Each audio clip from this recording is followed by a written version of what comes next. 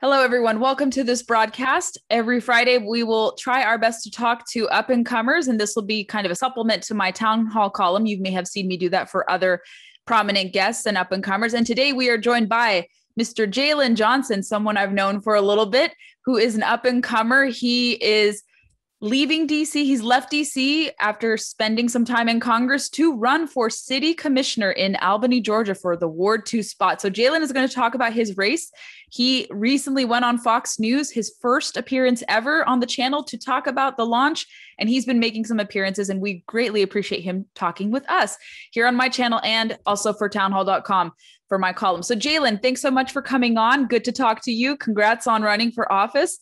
And share with my watchers and viewers what propelled you to run for the Ward 2 position. First of all, thank you so much for having me on, Gabriella. It's amazing, and it's an honor to talk to you on this side of the end, because we usually are outdoors fishing and doing fun activities. So I'm excited to be here. And simply what propelled me to go back to my local community and pursue local office, two simple things: my family and the fact that local government is everything. If I'm going to say that I'm a conservative-minded young man who believes in small government, I need to go back home and get into the weeds of things where things actually happen. I've worked in Congress in Washington, D.C. I've worked on the federal level for a little bit, and I've seen how nothing gets done. It's constant gridlock, constant bickering and bashing, back and forth. Nothing really gets done here. The issues that we complain about up here in Washington, things like defunding the police and critical race theory, think about this, guys. That didn't happen overnight. It's been brewing in the local communities and at the local level for decades. We have reacted and not been proactive. And that's what I'm all about. I realized that the only way you can get that done is by being in your community, talking with constituents at their door, face to face.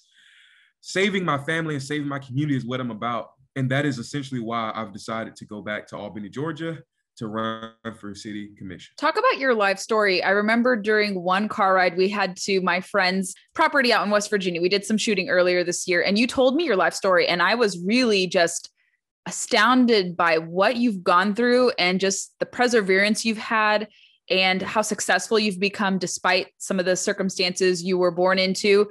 So talk about your life story. I think that's really important and impactful. And I think that'll help contextualize why you decided to run for city commissioner. No, for sure, Gab. I was born in Albany, Georgia, on the east side to a single mother. My mom has 5 kids. My father has never been in my life. He's never done anything for me. My mother pretty much, growing up, we didn't have any money. I mean, we were in and out of the projects, Section 8 housing, didn't have a firm foundation to live on. And we had to find a way to hustle and grind. I remember when I was in elementary school, we didn't have a dryer for a little bit, and we had to dry our clothes on the ceiling fan, and would go to school and kids would pick on you because you would be wearing hand-me-down clothes, and they would notice that you smelled a little off and things like that. I mean, growing up with the constant, bullying and things of that, and all because of your upbringing, something that you could not control, right?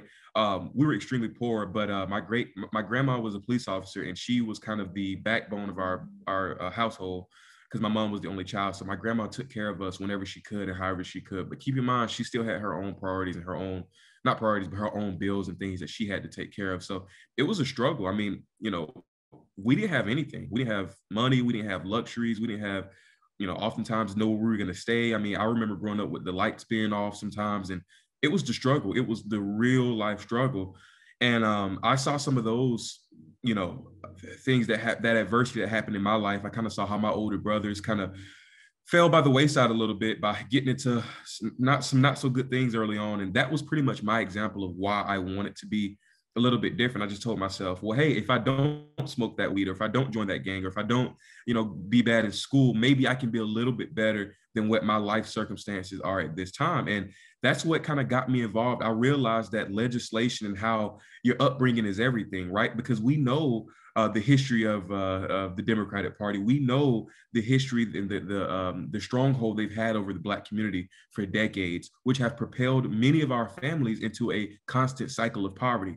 And I told myself that I'm going to break that cycle for my family, because I'm going to go to college. I'm going to be the first in my family to go to college, and I'm going to do something with my life. So that's kind of how it was growing up for me. And in your ad that was produced by our mutual friend, Madison Hughes, You talked about working in a movie theater. I know you've done, what was it, College to Congress. Could you speak to those experiences and how those also shaped your worldview and then kind of got you involved in politics as well? Yeah. When I was senior in high school, I became the drum major of the band. So I was the ultimate leader underneath the band director, and I was able to oversee a group of other students. And that's kind of where my leadership skills kind of developed. And while I was doing that, though, there were fees that needed to be paid. And I had to work at a movie theater every Friday, Saturday, and Sunday with one of my best friends. I was there for about 3 years while I was in high school. So I didn't really get to enjoy many of the Friday night lights and things of that nature because I had to work, for $7.25 an hour just to be able to pay for uniforms, to be able to pay for phone bills and things of that nature. And it was a struggle. It was a constant struggle for me. And when I applied to college, I didn't know I was going to get accepted, but I did. By the grace of God, I like to say. And I was the first in my family to go to college, didn't know what I was doing. The opportunities started to present themselves around my junior year, right in the middle of me, being a criminology major, because I wanted to follow in my grandma's footsteps and be a police officer. But I got involved in politics kind of on that local grassroots level. And that's where I found College to Congress. I was browsing the internet and I saw an ad for an all expenses paid for internship that could send you to Washington, D.C. to intern for a member of Congress. And I was like, this can't be true. So I click on it and I apply. And by the grace of God, again, I got accepted. And in 2019, I went to Washington, D.C. for the first time ever. And I interned for Senator David Perdue. And it was the best opportunity I had of a lifetime. College to Congress plugged me in.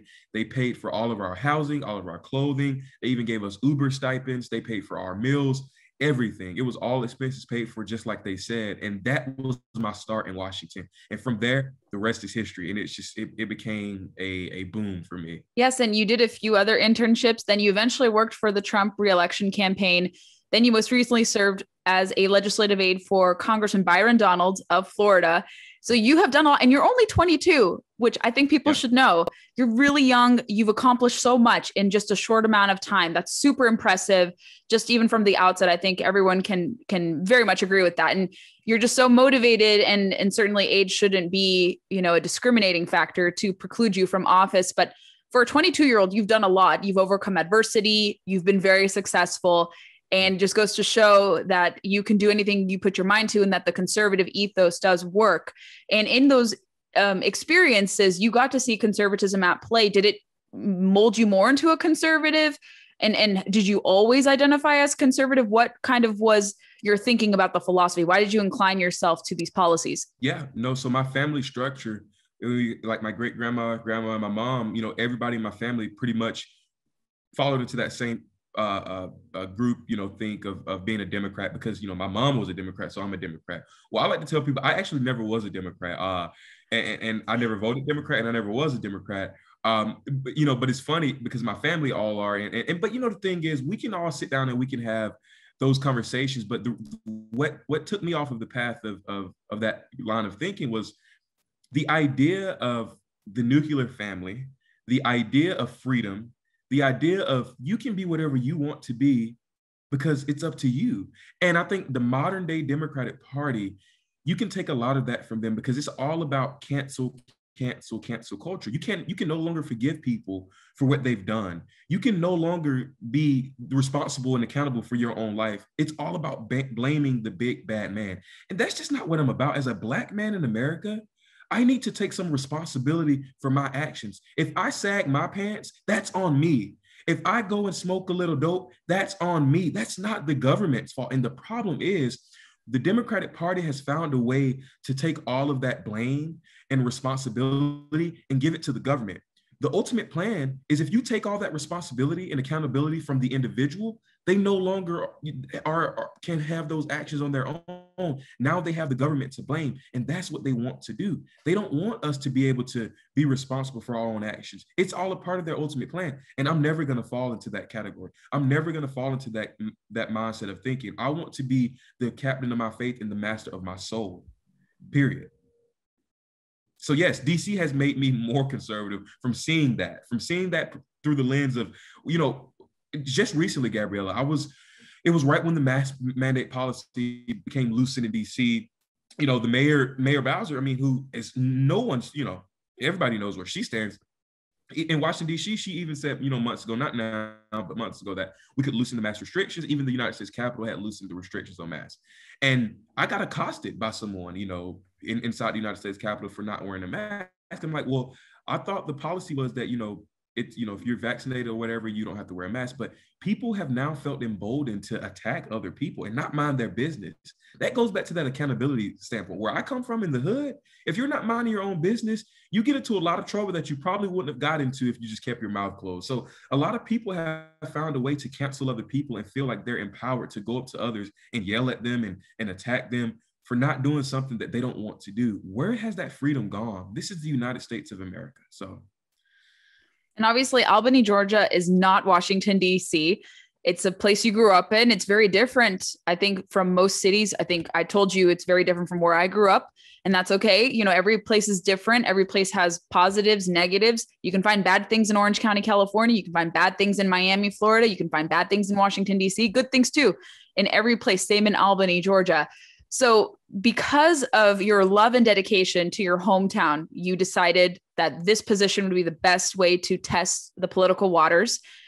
What exactly are you campaigning on? Could you talk about some of your campaign points and the issues that you're going to be fighting for? Because everything is local. You had mentioned that all politics is local and great change can come locally. And I think for a long time, Republicans had abandoned the cities. And they've also abandoned localities and ceded those to those on the left, or kind of those who are not conservative. And we see now with different issues that people want to retake the school boards. They want to retake local positions because that's where control that is most immediately felt happens. So talk about your platform and what issues you plan to prioritize if you are to be elected to city commission. For sure. On day one, when I'm elected to the city commission, I plan to fully staff and fund the Albany Police Department. Gab, just yesterday, 3 people were shot right around the corner from where I live in my hometown of Albany, Georgia. Three people. When I went off to college, I remember talking to a police sergeant in that town, and I was talking to him just about some of his experiences. And I was like, hey, sir, how many homicides have you investigated, as a sergeant in this city? He told me he hadn't saw not one, and he was there for 16 years. He had not saw one homicide in his entire career. My city this year alone, Gabriella, Albany, Georgia, this year alone is already up to about 20 homicides this year. We average about 3 a month. There was just a shooting yesterday. 3 people were shot near my house. So this is ridiculous. This idea that a majority Black city with a majority Black police department can defund the police is atrocious. We literally, an independent commission came into the city of Albany and did a study that showed that we only had about 52 patrol officers on the street. We're supposed to have about 150. So that is insane. So that's going to be my number one priority, public safety. No businesses are going to want to come into the city of Albany to offer any ounce of economic development if the product can't even get in the front door. If they fear getting hit upside the head, they're not going to come there. That is why people have seen businesses leave Albany, Georgia, is because they don't feel safe. And that is my priority. I want to prioritize public safety, my family safety, and the community safety. And number 2, back to small businesses, economic development.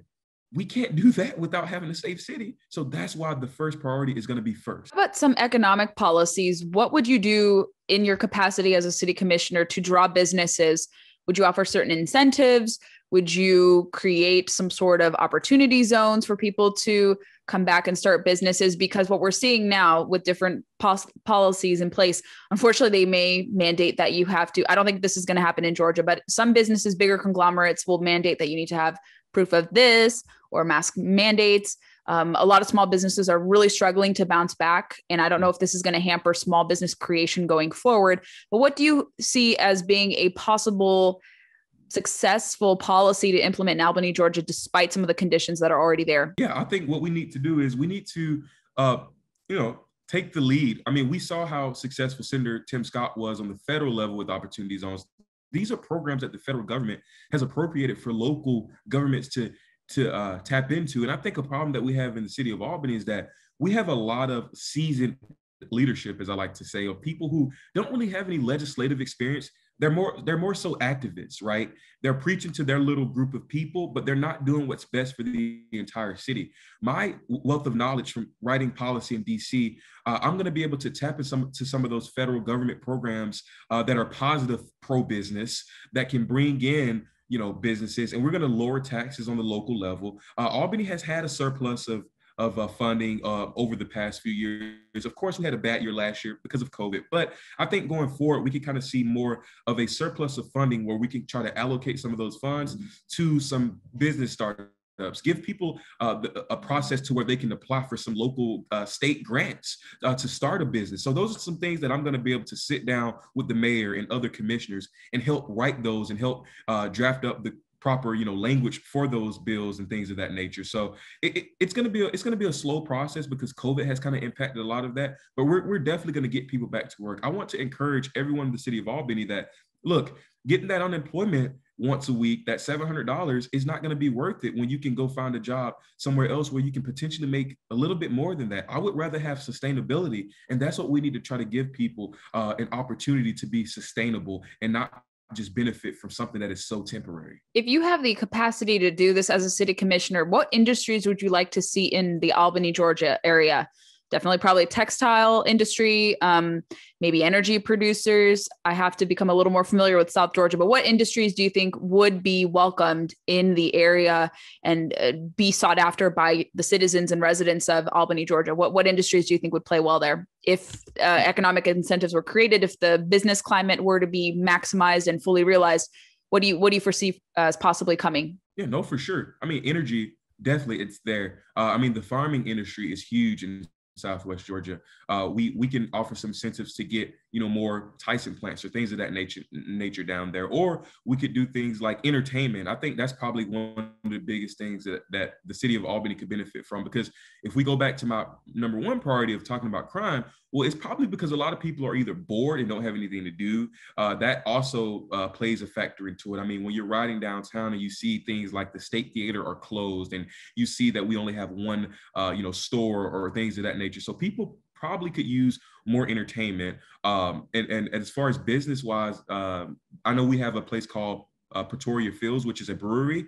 That was a big boom for South Georgia and for my hometown, because we hadn't seen one in that area ever. So I think just more entertainment, more fun things to do would benefit my city in particular. And then do you think maybe down the road, this may be something relating to your interest with bass fishing, but are there enough bodies of water or good lakes nearby that could attract like a Bassmaster Classic or something of that nature, like outdoor activities, you think that could spur economic growth? For sure. I mean, we have the Flint River and it flows through my hometown. As far as lakes, I can't really think of anything right now in my vicinity, but no, for sure. We actually had a place called Gander Mountain, which was similar to like a Bass Pro Shops or something. It was one of the biggest stores in Albany, Gap, and it closed. It closed less than a year. I don't know if the business just wasn't there or if the industry didn't want to be there, but we need something like that back down there. I mean, the hunting, the fishing down in South Georgia. I mean, you can go anywhere, outside of Albany, and you can get some good, fishing, some good hunting spots. Albany can be a hub where people can come and purchase their, rods and reels and their tools and materials. And it's like, it was so sad to see that business leave. And I think I should try to help bring it back. Yeah, because of your personal attachment to fishing, you can obviously personalize and be like, I know what this does. It'll help get people focused. And I think fishing is also a gateway to freedom too, for many things. Like if you're low income or you're stressed or something, it's a gateway to be away from distractions, put your mind at ease. And maybe that could be something you focus on. But there are different programs all across the country that are trying to specialize that. So maybe with your fishing chops, you can do that as well. Because outdoor recreation is a huge economic driver. It's $1 billion plus industry. So that could be something that you could explore as well. And then are there any other issues? Do you hope to provide maybe, let's say, like government transparency about cost, spending, things of that sort? Because I know people are very concerned about how their tax dollars are spent. What other issues do you hope to focus on as well? For sure. Albany, Georgia has a huge infrastructure problem. We have a 1950 sewer infrastructure project that hasn't been completed. And the EPA actually slapped a violation on the city to say that we had until I think 2024 to allocate money towards that to fix it, or the federal government was going to fine the city of Albany like $1 million a year.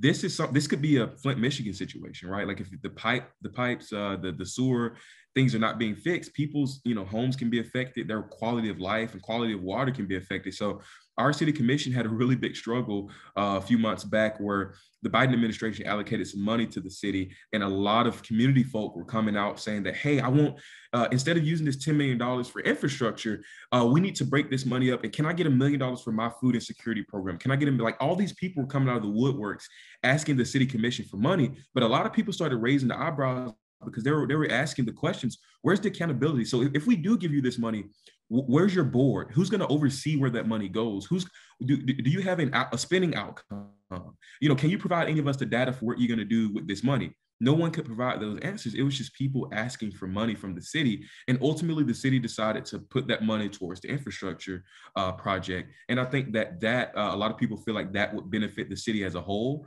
But that's something that I would be able to get in there and listen to the citizens, but while also listening to the needs of the knowledge of the city commission, because oftentimes you have one group of citizens who are advocating for everybody, and then you have a few who are advocating for themselves. So I think I can be that bridge between the two voices and provide my perspective on that. So infrastructure is also going to be something that I'm going to get in there and hit hard on too. That's great. And I don't think this should be an issue for you, but I've noticed in some other races and local races, I think some people try to put like a national spin to it. And even though you're openly conservative, I don't think you'll have an issue doing this. But do you have concerns that people may be turned off by your conservative credentials, or because you are campaigning on local issues, they're not really going to care, or maybe they'll resonate and be like, we want something new and different? Because I know sometimes placating certain attitudes for local races sometimes can have a detrimental effect, but I don't see that happening with you. But do you think people can see past what you've done nationally and be like, I trust Jalen because he's a native son of Albany, Georgia, and maybe we need a refreshing kind of reformer voice like him because what we've had is not working. It's a status quo. And maybe we need to have a free market type of limited government approach to city council or city commission. Yeah. So I'm not running in Albany, Georgia as a Republican or a Democrat. Obviously, my record speaks for itself and people know who I am and what I'm about. I'm about family, I'm about faith, and I'm about freedom. People know that. And will that turn some voters off? Absolutely. But will that draw in a lot of voters? Absolutely.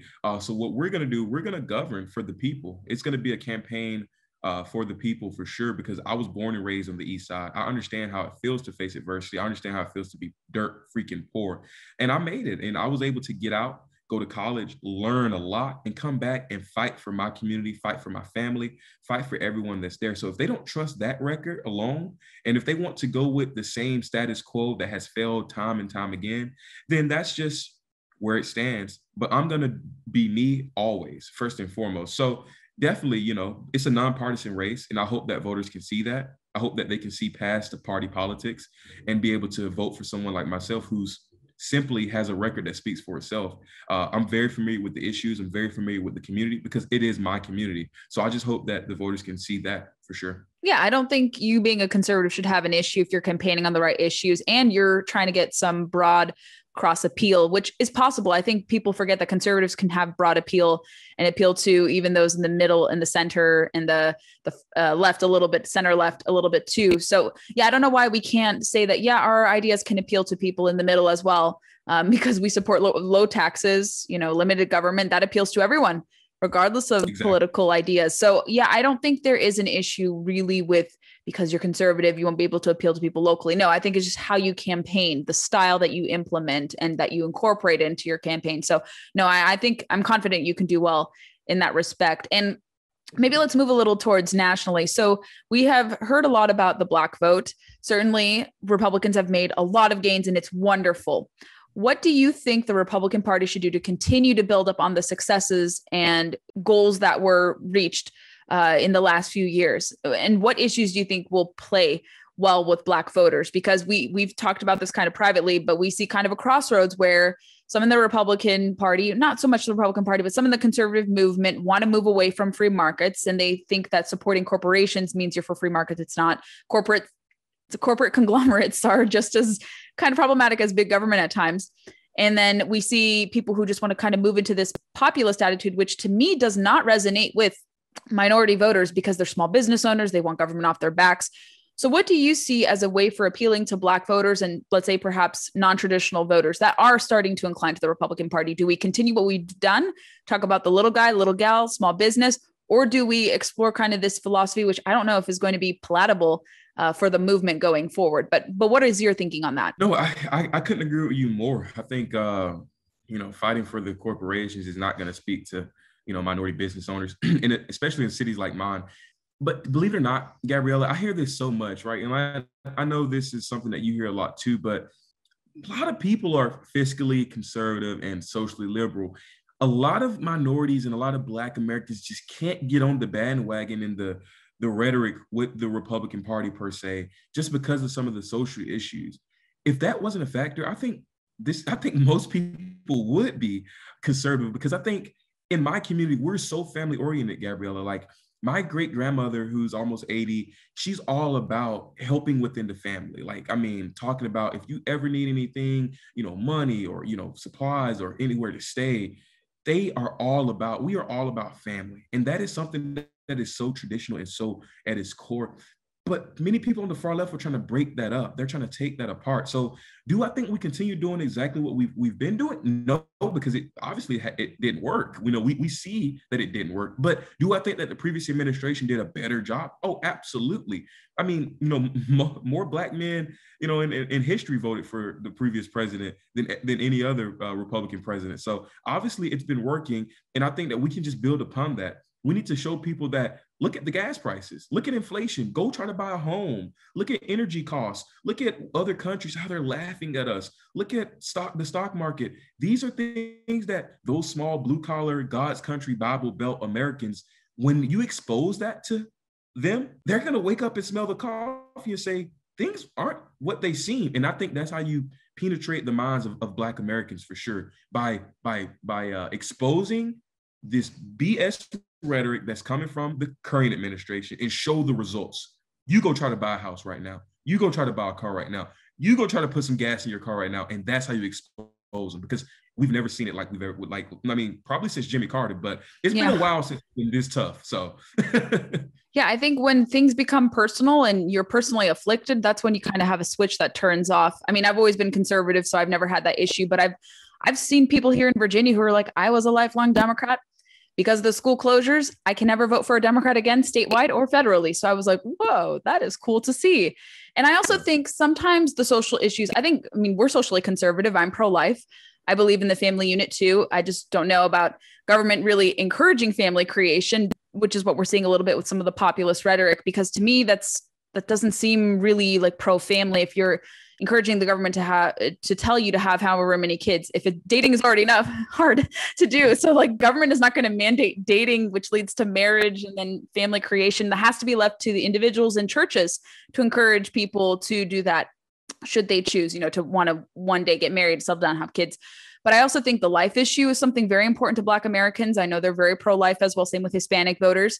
They've been turned off by kind of the far left rhetoric on that issue as well, about also a family issue about education, school choice, and how important it is to be able to be the decider of your kid's future. We've seen that kind of awaken people in the last year with teachers unions controlling curriculum. Now people seeing exactly what they're getting with public education, school choice. I think it's a social issue. It's an important issue because you are the decider. You should be the decider of your kid's future. You should be able to go to a better school and not be hindered by your zip code, things of that sort. So do you also see those issues kind of resonating with people? I think school choice is a wedge issue that can bring a lot of people who are not really politically aligned with us into our movement and into the party too. Do you see it that way as well? 1,000%, 1,000%. I think actually COVID, has been I go back to my point about exposing things, right? Many kids have came home, during COVID and worked virtually and online. And a lot of parents have seen what their kids have been learning and have seen what their teachers have been teaching the kids. And they've been like, this is not what I sent my kid to school to go and learn. And that's why we're seeing all these parents in Virginia and in Georgia go to these school board meetings and blow up about CRT and about the way that their kids are being taught and what they're learning. The rhetoric is being exposed and more people are waking up. I would love to see the numbers on how many people support school choice now and how many people are against the rhetoric that we've been seeing, because I can't tell you how many videos I've seen of a parent. I mean, Black parents too. Like we're not just talking about, white kids' parents. No, Black parents have been blowing up at school board meetings about the teachings that their kids have been learning. Yeah, I think it's largely actually coming from minority parents. I've seen this here in Virginia, and I mean, white parents too, everyone all across the board, but you're seeing a lot more minority voices. We have a great school here in Northern Virginia. That's the Magnet School.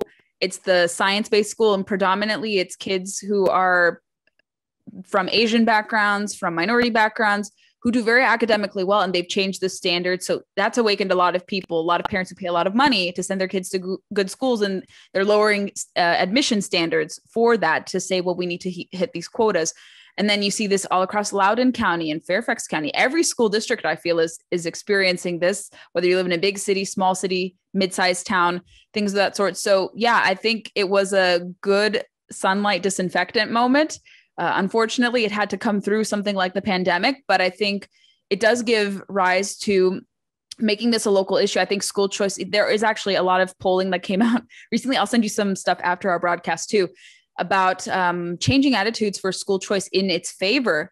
And there's a great guy by the name of Corey DeAngelis. If you don't know him, he's great. But I don't know if you'll be able to handle schooling issues as city commissioner, but since you do support school choice, and I know you're affiliated with different organizations that have worked for school choice issues, I think that could be a local issue too, letting people decide that. But yeah, that really is kind of the emerging issue. That's how Ron DeSantis won in Florida in 2018.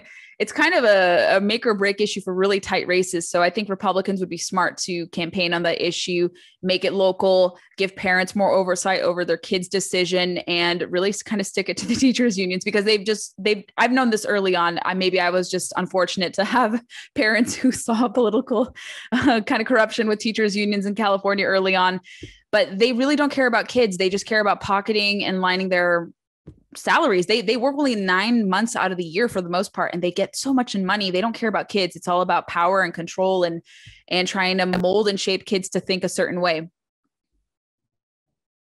I absolutely agree.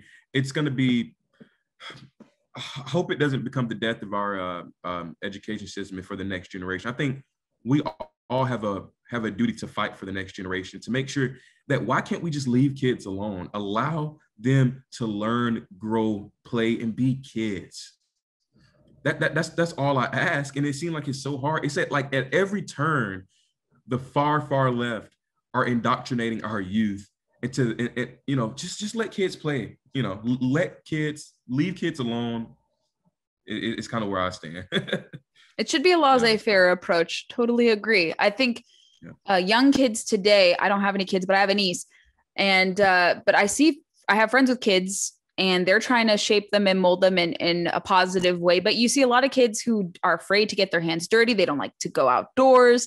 They're afraid to touch fish and to handle worms, or to rig their own rod, or spend time camping. And they're just glued on their cell phones and their game consoles. And that can be a problem. And we start to see kids just too hooked on technology, and they're not aware of their surroundings. They don't know about nature around them. They don't know about current events and things of that sort. So yeah, no, that totally is a consequence of education, where you have bureaucrats just deciding what is right, what is not right. And while the parents should be the ones administering this type of thing. I agree. No, for sure. Let's talk about, so you like to fish. I want my listeners to know, what led you to discover the sport? Obviously, because of the Flint River. How did you get hooked onto it? And do you think that could be a good way of getting people to learn about being kind of an individual, to learn about being self-sufficient? What drew you to fishing, and why do you like it so much? I think that's something we should discuss too. Yeah, no, that's a good question. I can remember right before I went off to college, I went to Walmart, got me a little rod and reel, just because I was like, if I go out here in this water, I didn't know what I was doing, Gabriella. I was so bad. Go out here in this water and just throw it in. I wonder if I'll catch anything. But I think the calmness and hearing the water, because when you go out to the Flint River in Albany, you literally going kind of into the woods, and then you have the river kind of secluded, and it's just so peaceful. It was at a point in time where I didn't have to worry about, hearing about anybody else talking or hearing any traffic. I was kind of alone in my own headspace, just doing something. And then once I kind of learned more about it, I got to college. my college friends did a lot of fishing. One of my buddies, Jackson, he did a lot of fishing. So he took me to go fish with him, and he showed me a lot more. He showed me about bait casters and all the different lures and things of that nature. And then I started becoming really good at it, and it was just so fun to throw throw a hook out there, and you get a bass bite on it, and you get that nice tug and pull, and that feeling, that adrenaline. It's a sport, it's a game, it's fun, it's quiet, it's peaceful, because you're sitting there waiting for something to bite. It's the anticipation aspect that I think that I was waiting for. It was always, can I get a bigger fish next time? And that drew me in, that made me pump. And I've always wanted to go back and go to different places. And I think, the anticipation and the peacefulness of just going out and throwing a hook in the water is just, it's so good for me. So. Do you like eating any fish catches? I mean, I love it. You do like eating the fish? Okay, good. Because we have catch and release anglers and we have put and take anglers. I like both styles. It depends on the situation and whatever conditions. So when I'm bass fishing, I'm catch and release. Oh, that's fine. Yeah. Yeah, for sure. But if there's any other, catch, clean, and cooks, we do. I got some salmon or anything like some trout or anything like that. We're eating good. That's awesome. No, and I think it's so refreshing that candidates or lawmakers do fishing. So I had to throw in that question for you to talk about and share your love, because we've gone on 2 fishing trips. We went to Maryland where we first officially met, and then we tried to do a little bit of fly fishing locally. I caught a catfish on the fly. We didn't have much success with trout. I think they came a little later after that date, and it was raining, so it was not the best conditions, but we didn't get to do some more fishing adventures. But in the future, I have no doubt we will be able to do that. So Jalen, defer my viewers to where they can follow your campaign, support you financially or even morally, whatever they can allow, your social media channels and every important link relating to your efforts. And when is the election happening, by the way? Yeah, no, for sure. Thank you so much, Gabriella. Everybody watching and listening, you can go to jalenjjohnson.com. That's spelled JALEN, jjohnson.com. It's my website for my campaign. You'll see all the information about me, where you can also contribute and where you can contact me if you just want to put in a message of support, or if you want to donate $25 or $50, you'll be able to find it there. But the election is November 2nd of this year, actually. It's going to be a really quick election because it's a local municipality. The election is November 2nd, so I need all the help and all the support. Prayers are needed, and also contributions are needed to run a campaign. So that's pretty much how it's going to look. Like I said, just go to jalenjjohnson.com and you follow me there. You'll be able to find my social media handles on the website as well. Perfect. I will include that for the tabs below and also in my column as well, so people will not miss a beat with connecting with you. We'll share across social media on my personal end, and we'll defer people to you as well. So Jalen, it has been such a pleasure. I'm glad we're able to catch up virtually. Sad we can't go fishing right now, but we'll get to it maybe after campaign season if you hopefully win. But best of luck on your campaign. I am so proud of you. And thank you again for sitting down with me to talk about your platform and what's on your mind about current events. Gabriella, you're the best. Thank you so much for the opportunity.